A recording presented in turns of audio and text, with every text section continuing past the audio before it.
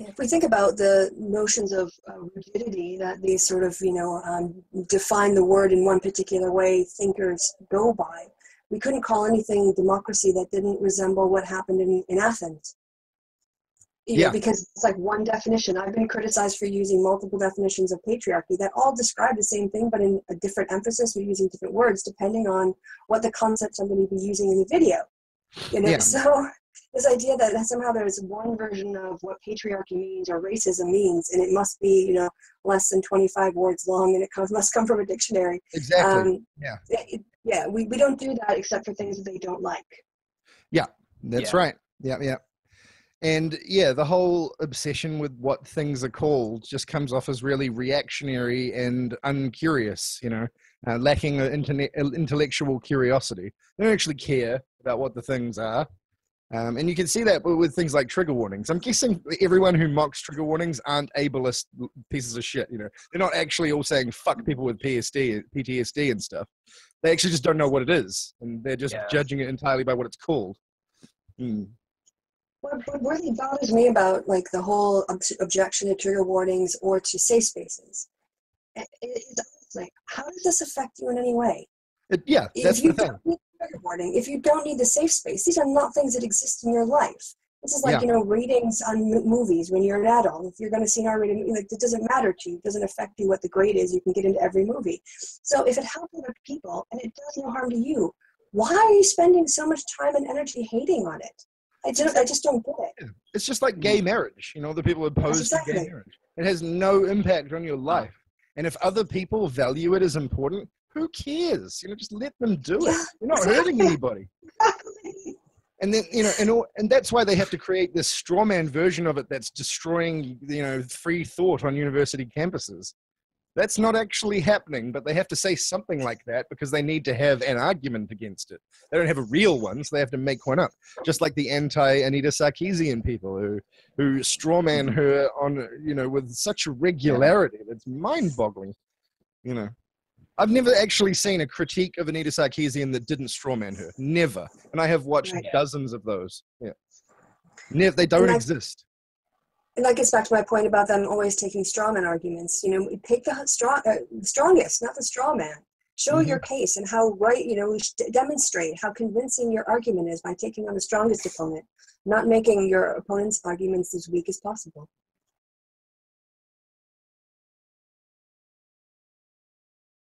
Humongous. Yeah. And that's like what I was saying. They don't actually know who those people are who have the strong arguments. I was, in my hangout with Bain, I mentioned Rebecca Walker and Kimberly Crenshaw, the two people who, along with Bell Hooks, basically created the third wave. They don't even know, they know who Bell Hooks is, a lot of them, but they don't know who those two are, and they've just never heard the names before. So they can't even, they can't construct an argument against their rhetoric because they haven't read the rhetoric and don't even know who the person is, I would be shocked to hear that any of the anti-fem thought leaders have even read the Rebecca Walker's essay, Becoming the Third Wave. I guarantee you almost none of them have. And they're not familiar with feminist activism either. I think, I was watching an interview with somebody on the Skeptic Feminist show, and they talked about feminist activism. And he said, in New York State now was trying to work against a bill that would give fathers 50% custody. Maybe they had an interest of the child position. I don't know. He's just listing off this one sort of talking point as against all feminist activism. And portraying it as against men. We're not talking about issues like, child brides or, redefining rape in ways that are more inclusive for men and women. All these kinds of things always get shunted to the side in favor of, what people say on the internet or, in gaming. They're not actually engaging with feminist activism in the real world. They're only engaging with the online versions of it that they can mock. Yeah, and people. I think quite a lot of feminists would probably disagree with this, but I don't consider critical analysis to even be activism, really. What Anita Sarkeesian does is critical analysis. It was primarily used to be about movies, but she does mainly video games now, I guess, although she still does movies a lot. That is an important part of feminism, critical analysis, and has been, since the second wave. But I would hesitate to call it actual activism, just because it's, I mean, I'm not saying it's a bad thing, that just because it's not activism means it's not valid. It's valid. And in fact, I'm about to start a series of doing critical analysis stuff. So I definitely think it's valid, but I would hesitate definitely before calling it activism. But that is the sort of stuff they focus on, because they don't even, I guess they don't know what feminist activism is. Yeah. The stages you can't be a critic if you have an agenda. Sorry? Tom, what story was that? Yeah. Oh, this is so shit. You can't be a critic if you have an agenda, of course. Yeah, which makes no sense. It's like, yeah. So people always say, like, oh, Anita's not a critic because she's pushing an agenda. She's Hitler, but left Hitler.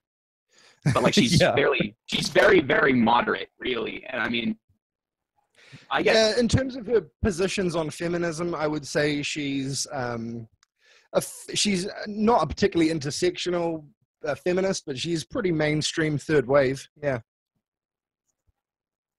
They're the same. Grassroots organizing, educate, agitate, organize, and she can do parts 1 and 2, but she's not doing parts 3. Yeah.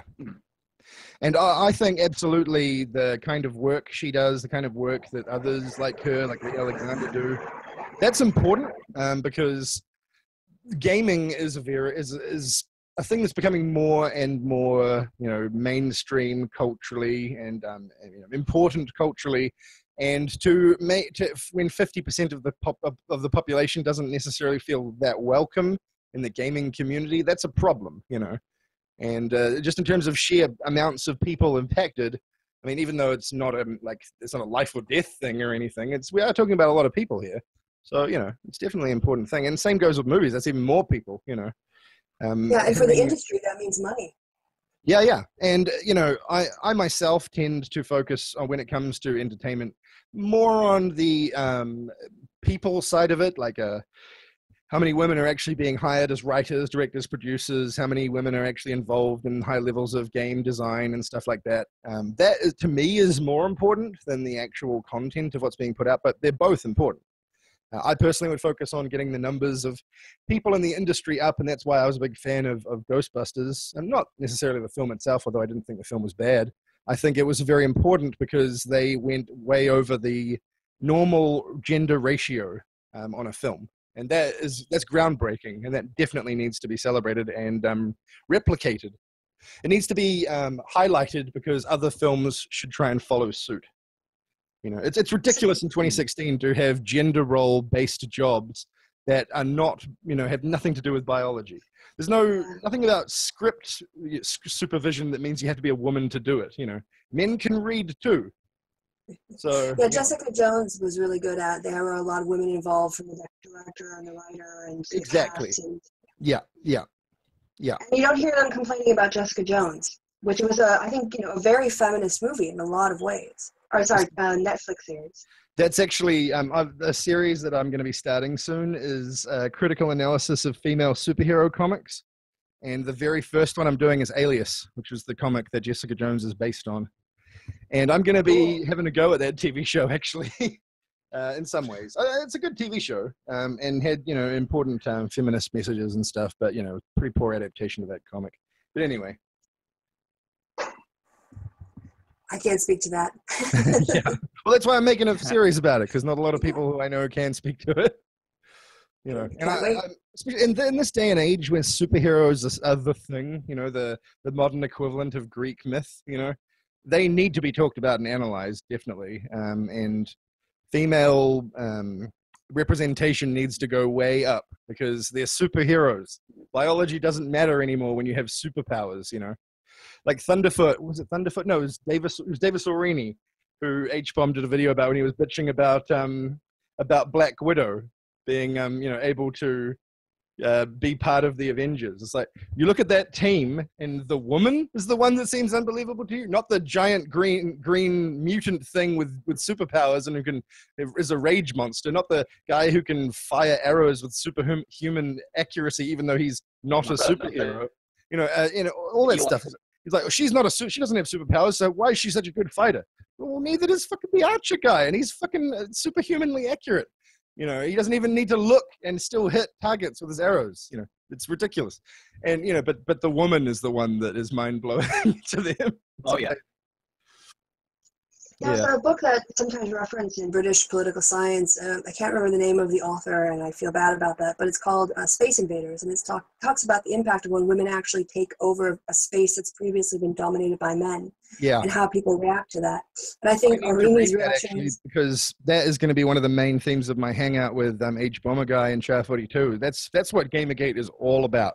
That's my belief, is that no matter what they say, what Gamergate is really about is a reactionary movement against females invading a previously male-only space.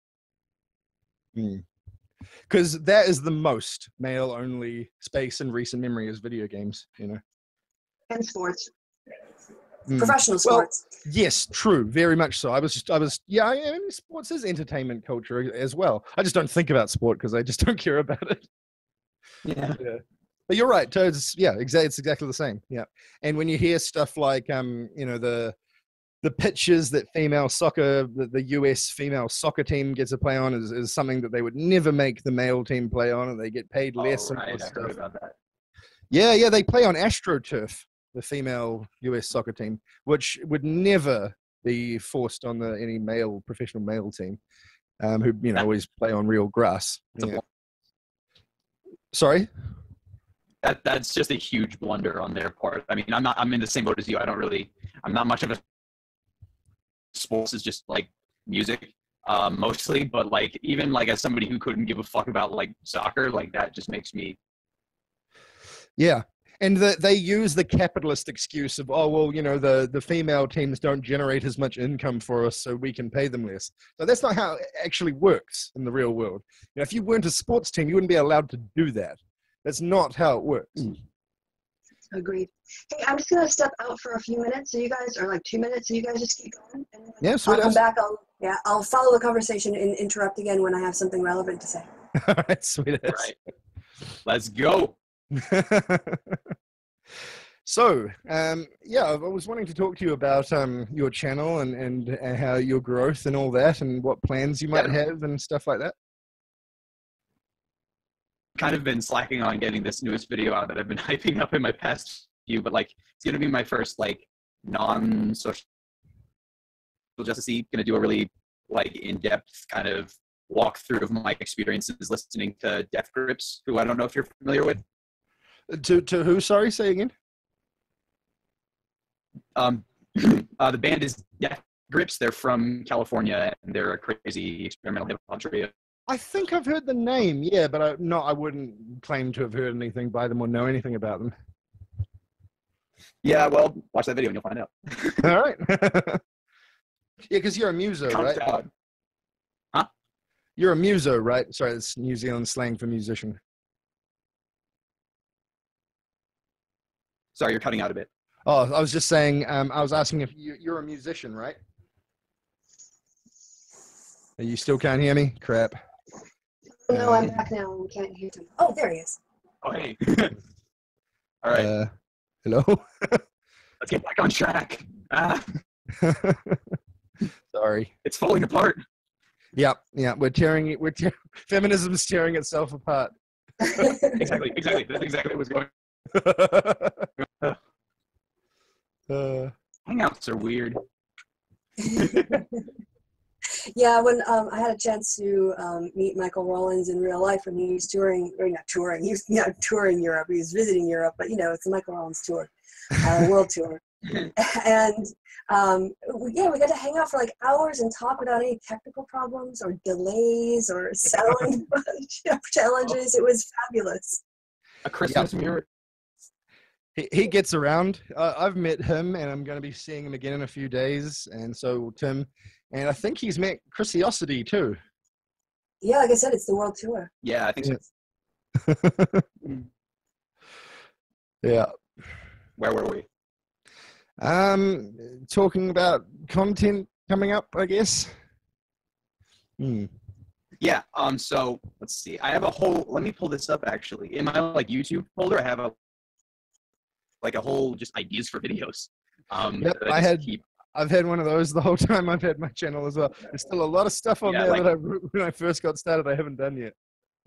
Yeah, videos that are done, videos that are in progress, and then like just ideas. So let's see. About the whole like, because I did a series of videos when I first started about Anthony Fantano's Resist. Yep, I watched that. Yeah, that guy's a fucking joke. Yeah, a lot of people had said like, oh, it's a joke, it's a parody, and I wanted to make a kind of video about like satire. Just because something is supposed to be satirical or comedic does not mean you cannot critique it on the same level as something more serious. No, quite the opposite, in fact. Oftentimes satire and parody, particularly political satire and political parody, is very ripe for criticism and analysis. Absolutely. Yeah, and mostly it's designed for that. That's kind of the point. Yeah. The whole reason in the first place was just because I was a huge fan of the needle drop for about 5 years, like I said in the beginning of the first one. But like, yeah, he kind of took this direction. It was just, it was a regular old shit posting channel. It was a fun time, but then he I guess when Resist Capitalism started trending on Twitter, he took advantage of like its popular zeitgeisted out this like iPhone video of him like doing this really over the top character, and I was like, this is not great. And then he made 14 more. Yeah. Like, come on, slow your roll a bit here, buddy. And I mean, then he popped up in the questions white men have for SJW's video. Oh, and I kind of grumbled at that. And he also tweeted calling me a whiny little bitch, and now that's my Twitter banner. I keep that. I keep that stuff. It really makes me feel good knowing that somebody who I really respected from like 2010 till now, just it doesn't really hurt me at all or anything. It's just he's just kind of like, yeah, like nobody even really saw the tweet. It only had like 5 favorites on it or something. One of which was me. Yeah. In the video I've got coming out, I talk about how if you're not being targeted and insulted and whatnot by certain people as an online, like a prominent online leftist, feminist, social justice advocate, whatever, you're doing it wrong. And I wear that stuff as a badge of honor when people attack me, especially the ones that go on about feminism being a cult and stuff. I'm like, yep, I'm getting those. I'm doing it good. I'm doing good. I'm attracting all the people that feminists are supposed to attract. Yeah. Digi Sphinx did a video response to me, and I didn't actually really watch it yet, and I don't know if I will, but like, the dislike bar just kind of went like way down, and people in the comments were like, you're a moron, you're this and this, and I'm just like, oh wow, I was actually waiting for this to happen. Like, that was the first video where there were more dislikes than likes on the thing. Yeah, so that was great. That was my really one great. Is the Armored Skeptic video. In fact, that and a video, a hangout that me and Tim did about Sargon are the only 2 videos I have. They have more dislikes than likes. And it's I wear that stuff as a total badge of honor. So yep. You guys are amateurs compared to me. They hate my stuff. Yeah, but you've got an advantage over us. You're a woman, of course. They hate you. Oh, that's true. I get an inflation rate, right? That's my feminist privilege. Yeah. Also, the fact that you have a PhD that isn't real according to them. Yeah, it's a political science PhD, so that makes it not real or whatever, I guess. Because statistical theory just stops working once the data becomes about social phenomenon, not the natural world. It just breaks down. Yeah, exactly. All statistical theory just breaks down. Yeah. And you can't draw inferences. The people who what I love is when the people who try and have a go at social research, like surveys, then go on to use anecdotal evidence in their argument. It's like, okay, so it's not okay to ask people in society, but to ask you, that's okay, but just not other people. All right, I get it. People who disagree with you, right? Yeah, it makes no sense. You're making too much. Yeah, you're making too much sense. You're being too pluralist. Exactly. Yeah, I get that one too, actually. I got a comment today or yesterday that was freaking hilarious. Where this guy started off with this actually pretty nuanced critique of the AAU study from my Sargon video, and he ended the comment with like, "And all you have to do is go to a campus and open your eyes and look around and see it's not the Congo." It's like, oh, dude, you're actually doing all right until you fucking busted in with an anecdotal bullshit at the end. Oh yeah, no, I'm on campus. Yeah. All you have to do is go out in nature and open your eyes, and you can see God did it. Yeah. God, there it is. Yeah. Perfect argument. Well, Davis Orini said the same thing about gynocracy. He was like, just open your eyes, man. Said I mean, everyone there was a says. yeah. testosterone cream, but still, you know. Yeah. So if we're going to talk about upcoming content, I'll pitch some of mine too, but I don't want to interrupt Tom's flow. I plug a couple of my things coming up too, if we're plugging. Yeah, go for it. Well, I don't want to, if Tom had other stuff that he wanted to pitch. Actually, maybe you could talk about introduce the collaboration, because I'm doing the other part of it, which is the answers, part 3 that's coming out. But you want to talk about your idea? This is juicy. All right. So, I mean, and it's weird because I don't want to be kind of a one-trick pony, because my most popular questions X has for Y video, but what we're doing is we want to put together a questions from feminists and anti-feminists, or anti-SJ, I don't know. The title's still a work in progress, but it's just going to be a lot of us asking questions in a BuzzFeed style to. I've already recorded my part. I just need to edit it and make it all look nice. But yeah. Yeah, I think my favorite working title for that is Reasonable Questions to Anti-SJWs. That's reasonable, yeah. So they're not disingenuous like the rest of those videos tend to be. Well, I mean, think one of the critiques was that they could have done a better job, right, Tom?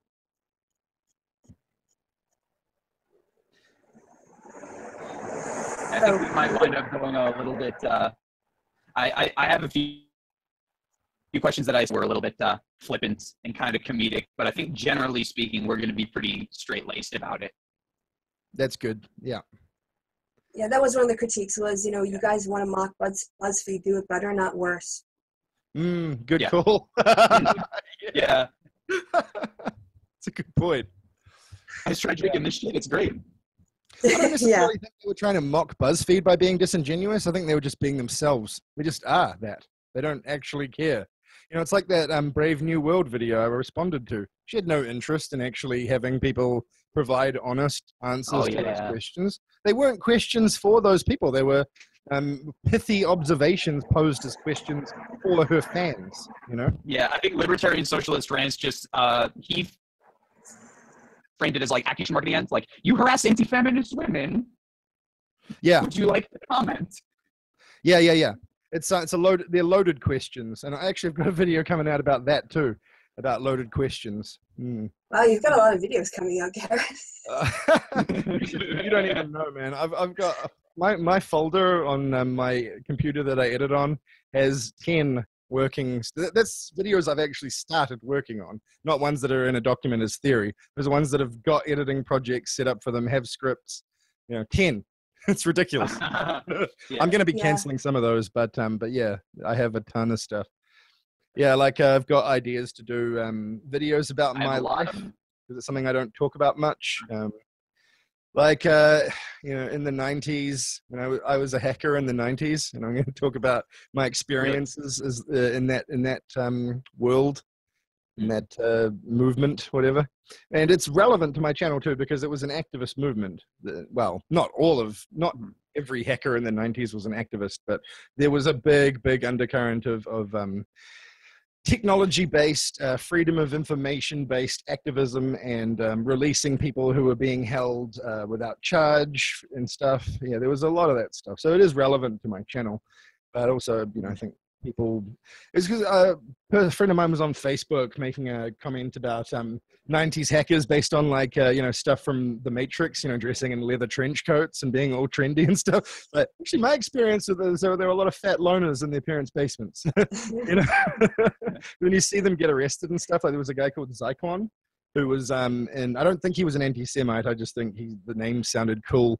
But he was in a group called Global Hell, which was the biggest hacking group in the world for a few years.